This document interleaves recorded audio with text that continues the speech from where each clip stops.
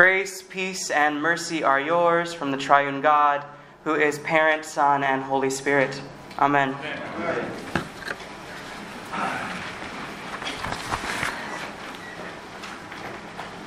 If you will, just allow me an extra minute or two before I get to my sermon so we can contemplate on the words of Mary.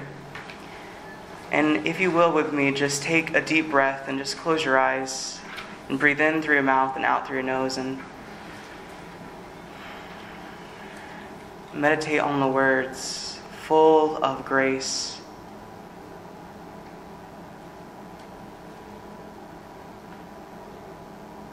What does it mean to be full of grace? What does that look like lived out tangibly in the world?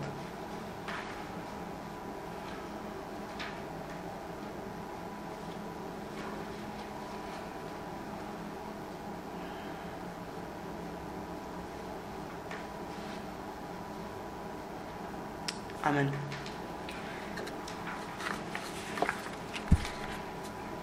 In the gospel account that would have been read today, were it not the feast day of the Blessed Virgin Mary, and my birthday, which is not a feast day, but maybe one day. In the gospel that would have been read, Jesus said, "I have come to set the world on fire, and oh, how I wish it were already burning." Do you think I've come to bring unity? No. I tell you, division. From now on, there will be division. Son against father, father against son, mother against daughter, daughter against mother, daughter-in-law against mother-in-law, and son-in-law against father-in-law. You look at the skies and you see where the wind blows, and you can tell what the weather is going to be like.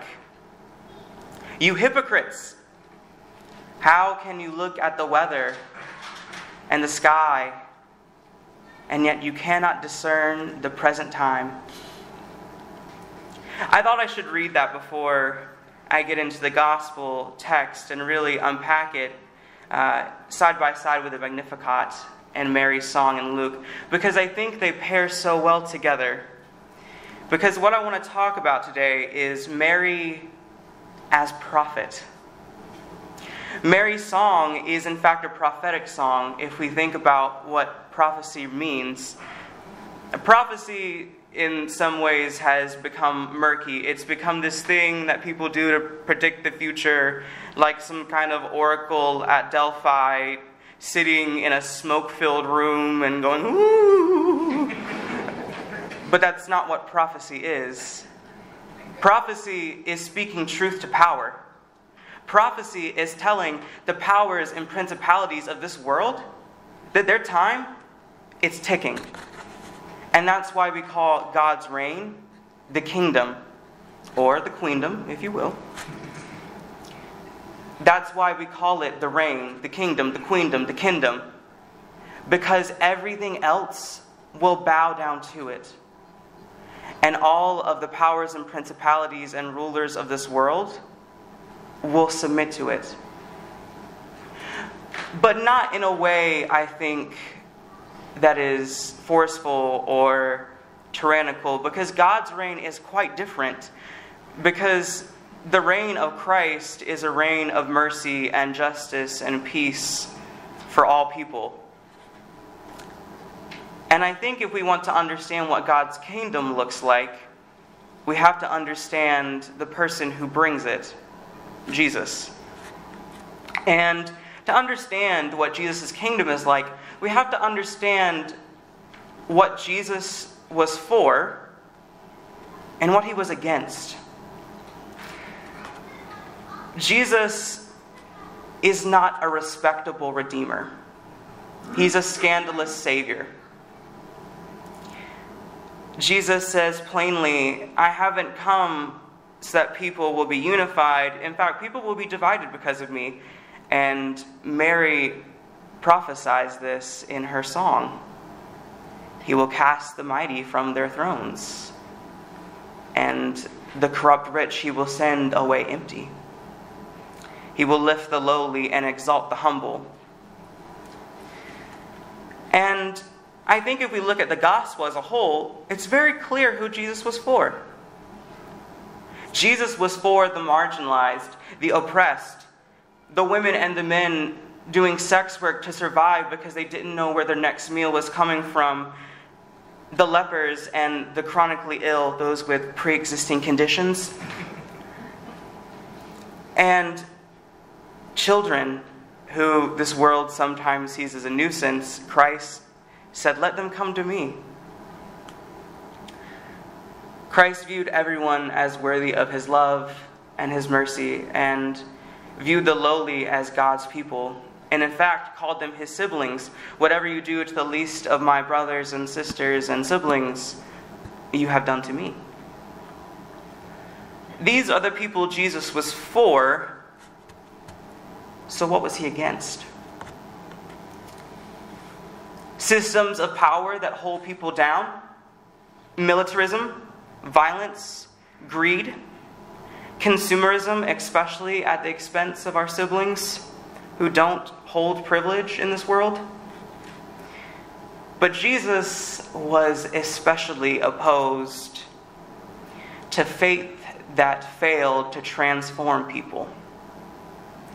Jesus was especially opposed to toxic and bad religion. The martyr and anti-fascist theologian Dietrich Bonhoeffer called this bad religion that failed to transform people cheap grace. Cheap grace is an epidemic in the church today. Cheap grace is a grace that people will talk about and proclaim and fail to live out. And I saw this more specifically, of all places, on the internet. Yes, that great realm of the accuser. I am so often very proud to call myself an Episcopalian. And not just because I think we have really cool accents and nice robes. Though that is part of it. I'm very proud of my church because our leadership spends so much time trying to dissect the issues of today and helping people understand them from a faith-based lens and a Jesus-based lens. And in all of these documents that have been released to the public, I have never seen any partisan views explicitly expressed, only solid statements that use Scripture, the ancient traditions and teachings of the church, and sound theology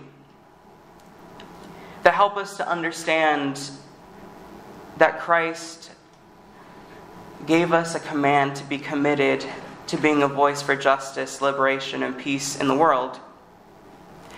Yet, as I was reading recent articles about the climate and on immigration, I did what you are never supposed to do.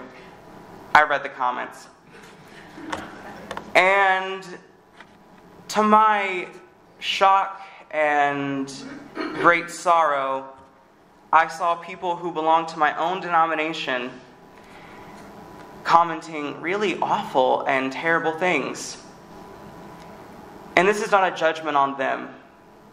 This is simply me trying to do what Jesus said and discern the time. As I was reading it, I saw people saying things like, "Can the church just stay out of politics? And can we just talk about Jesus already?" This is cheap grace.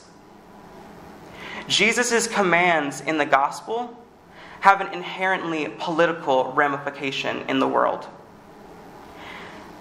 And I will say this, as the great theologians of liberation said, justice is not simply a little chunk of the gospel. It is part and parcel of the gospel of Jesus Christ. Because the gospel of Jesus Christ is inherently a story of liberation. of a liberation from the fallenness of humanity, from liberation from death and despair and sorrow, but also liberation for the poor and the marginalized. Dietrich Bonhoeffer said this about cheap grace. Cheap grace means grace sold on the market like cheap wares. The sacraments, forgiveness of sins, the consolations of the faith are thrown away at cut-rate prices. He goes on to say, cheap grace is the preaching of forgiveness without requiring repentance. Baptism without church discipline. Communion without confession. Absolution without personal confession. Cheap grace is grace without discipleship. Grace without the cross. Grace without Jesus Christ, living and incarnate in the world. We live in a world that has an epidemic of cheap grace. We see it all the time, do we not? In the quote-unquote moral majority, more properly termed the immoral majority, that say that religion is about the soul. It's about saving a soul. Well, I call that garbage. Because that is not what the incarnation of Christ is about. It is about becoming one of us. Dirty, gritty, down to earth, fleshy, getting headaches and nosebleeds and scraping his knees. Mary picking him up and saying, "Again?" Seriously, Joseph, you were supposed to be watching him. Yeah, there's a reason why he isn't mentioned much in the Gospels. But that is the incarnation. It's the incarnation of God becoming one of us, being hungry, being thirsty, needing support, needing a mother. And I think this is where Mary comes in. The model of Mary is inexhaustible for Christians. She was, after all, the first Christian. John was the second Christian when he leaped in Elizabeth's womb.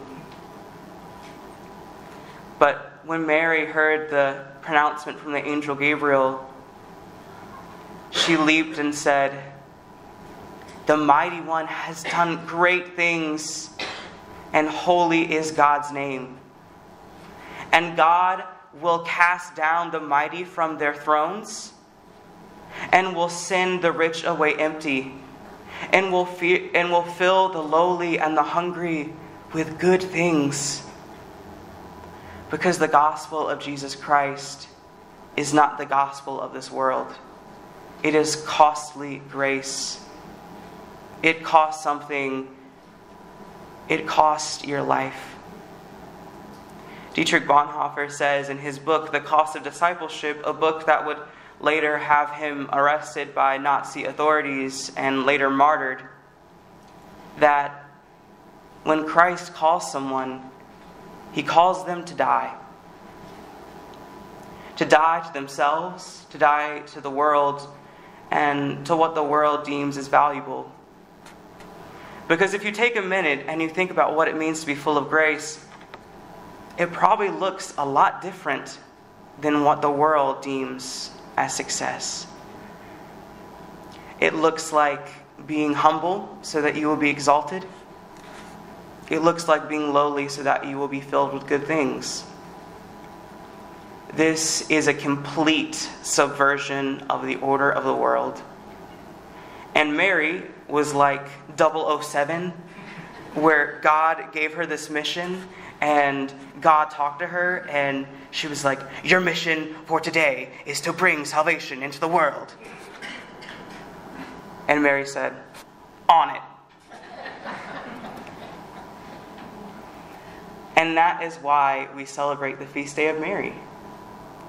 Because none of us can be perfect like Christ, but I think that Mary may be a good role model for how to be a Christian in the world. Proclaiming good news, rejoicing in the power of God's Spirit and what it does with us, There's a prayer that comes from the Orthodox tradition that's repeated often in Anglican liturgies. And it goes something along the lines of, "O Mary, how blessed you were in bearing God, but how even more blessed you were to keep God's word." None of us can bear the incarnate God in our bodies, literally, but we can all bear God in the way we interact with those in the world. We can proclaim good news to the poor. We can offer consolation to the brokenhearted. And we can be prophetic when we speak words of truth to power and say, your time, it's ticking. Because God's reign is coming to earth. It's breaking in. And it has been breaking in since the moment that Mary said, "Tell God, I said yes" to the angel Gabriel. We can all be Theotokoses. We can all be bearers of God. And that is why grace is so costly. I must decrease and Christ must increase. May we all learn that from Mary. In the name of God, Mother, Son, and Holy Spirit. Amen.